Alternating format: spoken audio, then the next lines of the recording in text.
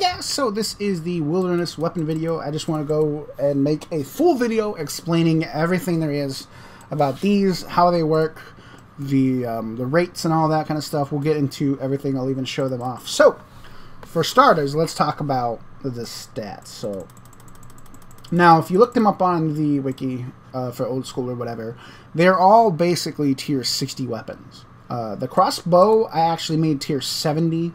And that was only because I just copied like the crystal bow. I think its bonuses, the attack bonus is tier 60, but it has the strength of a tier 70. So it's kind of like in between there's no tier 60 bow, is there? I don't know. I guess there is no tier 60 bow. It's like a tier 65 bow, if you will. Maybe I guess the closest thing would be the third age bow. And then what all the perks are is that they do double damage in the wilderness. So it's not double accuracy, it's not an improved accuracy, it's straight up just double damage. So they're basically tier 60 weapons with the damage of, I don't know, tier 120. I don't know how it exactly works to tiers, but you know what I'm trying to say. They do double damage. So the main thing you need to focus on is that. That's what makes them good.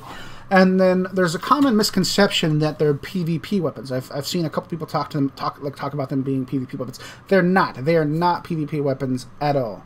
They are wilderness weapons. Now, so here we are looking at the actual, this is the Vigora chain mace page. And even though the server is not entirely based on old school, it is based on old school. We don't try to keep everything exactly one-to-one the same as old school, but we try to get as close as possible. And where we've gone differently is we don't have the accuracy boost.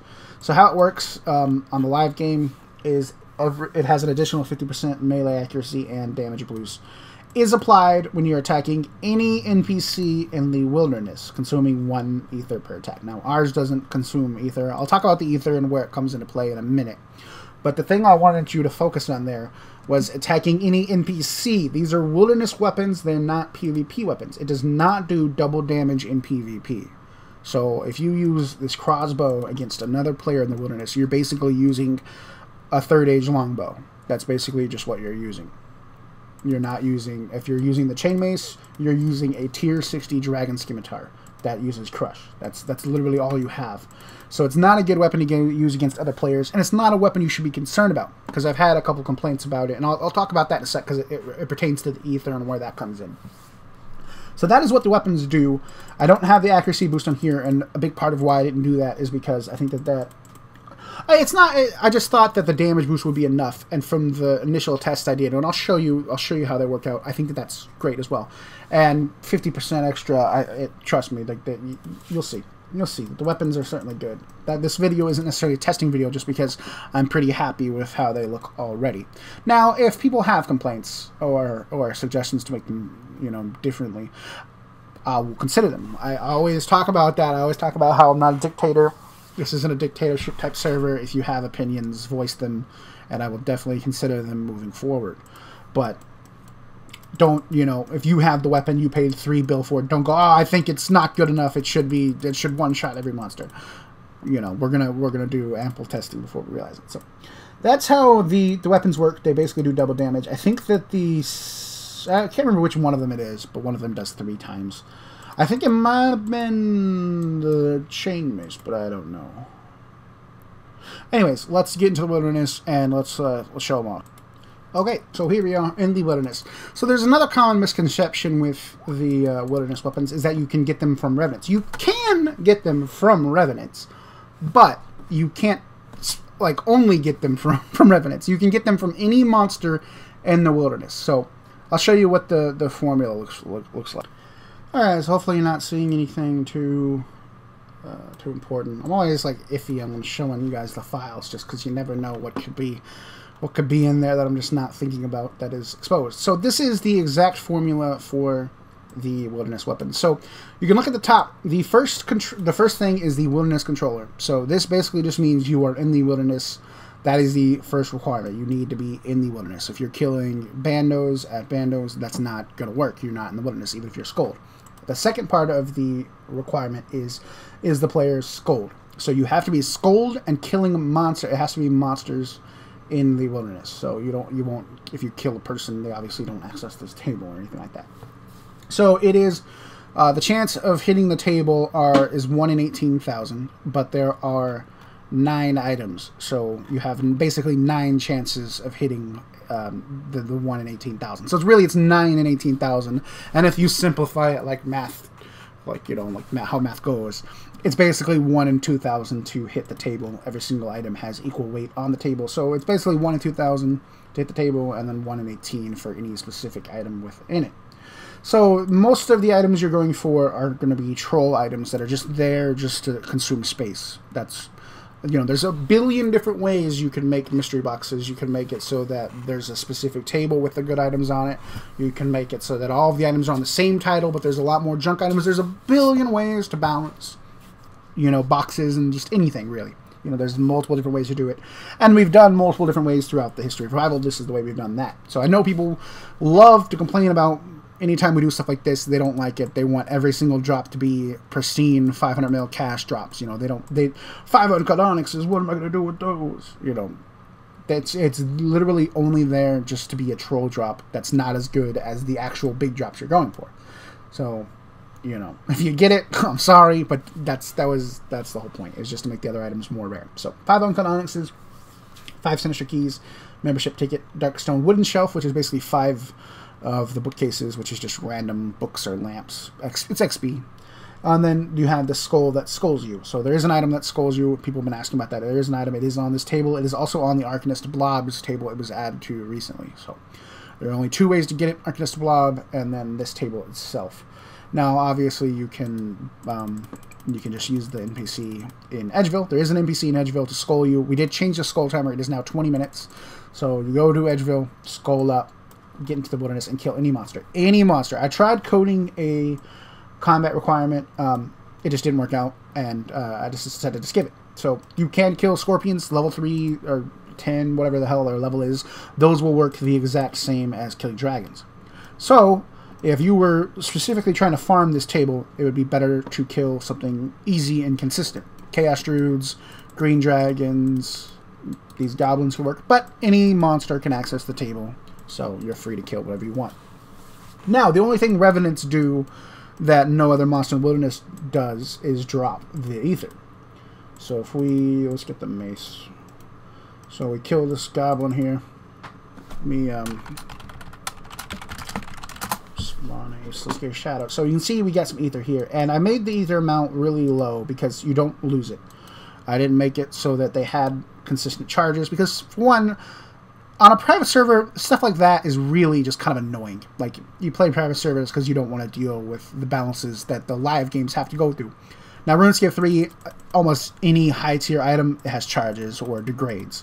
And that's just their way of trying to balance it out and try to, take cash out of the eco and whatnot. But as a private server, we have different concerns and different issues.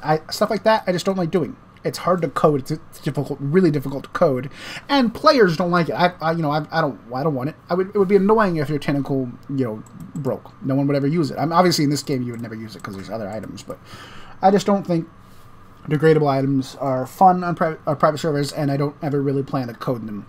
The only thing we have is the blowpipe. That's because someone else coded it, and we leached their files. Basically, it was in Vincillo, the source, and we've kept it ever since. So that's the only reason that exists. As far as myself coding content, I don't think I would ever code anything. Now, I don't want to say never. I just don't think so because, like I said, I don't think that content is fun. So you only need 1,000 ether, and you can permanently charge it.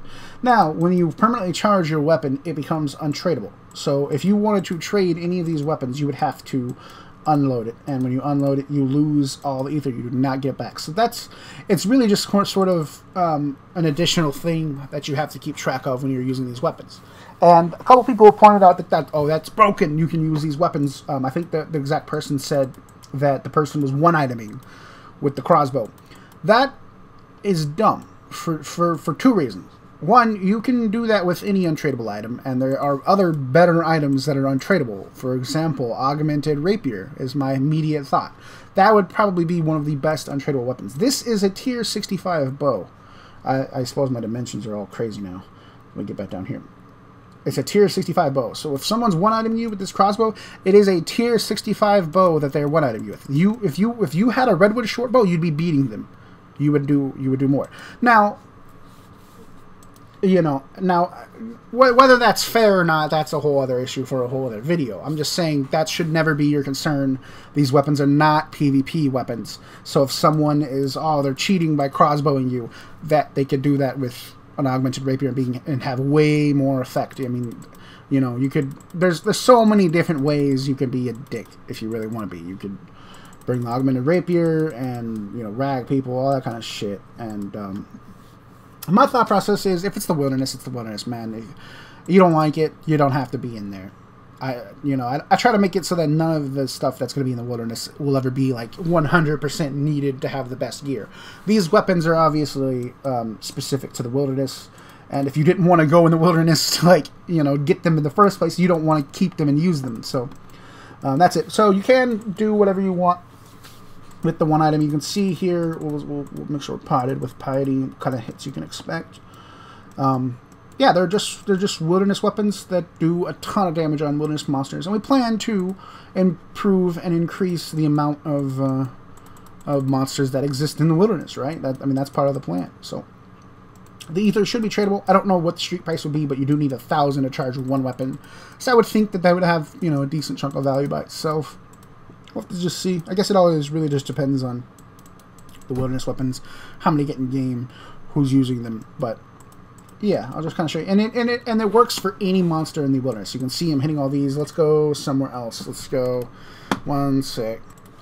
So if we make our way all the way up to Chaos Elemental, you should see that it's... Oh, there's Venonine, so I guess that'll work.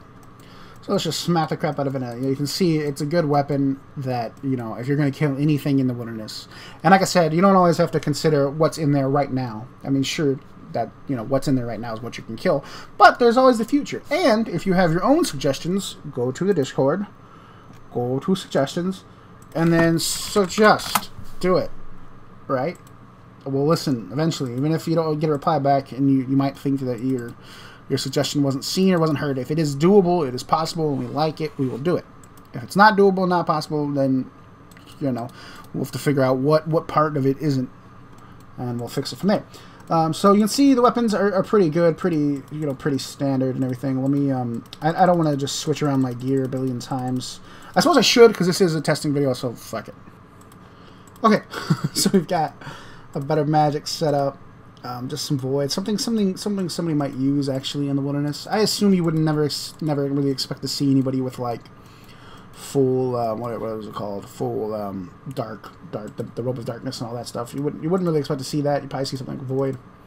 And another thing to keep in mind, it is the wilderness. People PK even on a server with 18 people.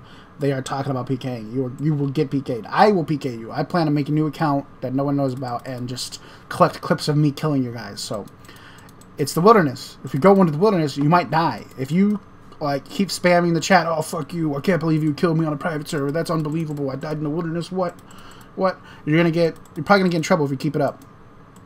So, you know, I don't know, be a grown up. You know, don't whine like a baby. It's the wilderness. Don't bring anything you don't want to lose. I understand it's a private server. Not everything is exactly what it wants to be. There are item issues where items are not being kept correctly. Most of these wilderness items don't have a good protection value.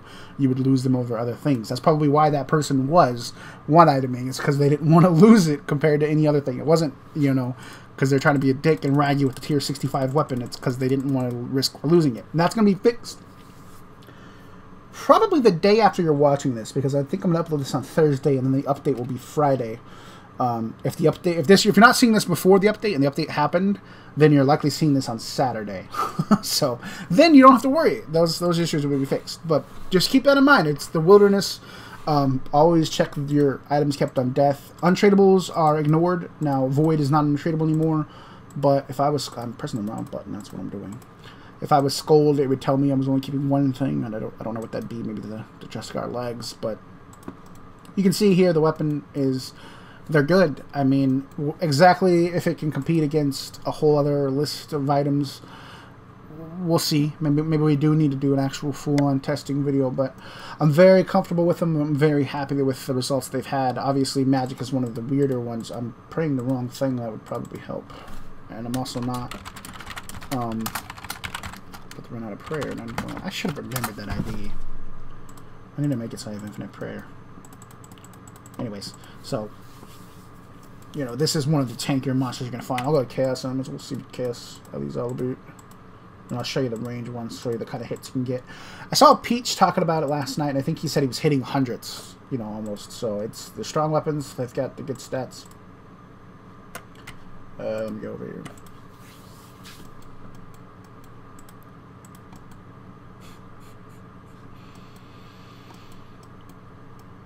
You can see the accuracy is definitely lower, but I think the damage more than makes up for it. Of course, the Chaos Elemental's gotta be annoying. Of course, and it works with other spells. I just happen to be on Ancients. Probably would be best to like be doing Blood Barrage. That'd probably be what you want to do. What was that hit right there? 56. So you can see it's definitely doing more damage. It doesn't have an individual damage boost like a lot of other staffs, so you're probably wondering, oh, that's not, you know, the damage I've been used to. That's because it doesn't have an individual damage boost. It just has the effect, the wilderness effect. So, you know, maybe we should make that change there. Maybe I don't think it has a damage boost on Old School. I think it just has like that effect, the special effect that it has. You know, that they all have. Let's show off the draws. You know, basically the same thing. You can see that these are pretty good. Trying to figure out if there's any information that I can cover that, you know, that's been talked about lately. So you have to be Scold to get the items. Have to be Scold to access that table. Why is this one so wonky with? Oh, I'm wearing the one that you can't. That yeah, you got to pay attention to that. I'm wearing the wrong one. So yeah, you do have to make sure it's charged. You can kind of see right here from like just the pure possibilities these things have. I mean, that's me. I should have covered everything. If you have any questions, if you think anything I didn't talk about that's pertaining to these, you know, this update, let me know. I will try to answer all your questions. But it's pretty simple. You just need to be Scold and killing monsters in the wilderness. Does not matter what monster you're killing. If you are not in the wilderness, it will not count. So, for example, I don't think King of Black Dragon is actually in the wilderness. So that would not count. It shouldn't have any damage boost if we go there and we make our way through the wilderness. Shouldn't have any damage boost at all. You should not be able to access the table. It has to be in the wilderness. If you don't have a little skull thingy and no one can attack you, you're not in the wilderness. An Edgeville dungeon counts. That's the wilderness. If you're in Edgeville dungeon killing Chaos Druids or Black Demons, whatever else is in there, that will count. That will work as long as you are Skull. So you can see here, this is just your standard tier 65 weapon. So if someone was using this to rag you, you wouldn't be concerned.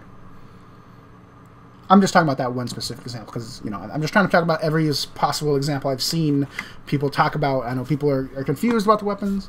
Hopefully they're not anymore. And if you are still confused, you still have any questions, you're not 100% sure how it works, let me know. I'll answer. But thanks for watching. Hope you guys enjoyed. Hope you learned something. I apologize that this was a little longer and less straightforward as a guide than I meant it to be, but hopefully you learned what you needed to learn.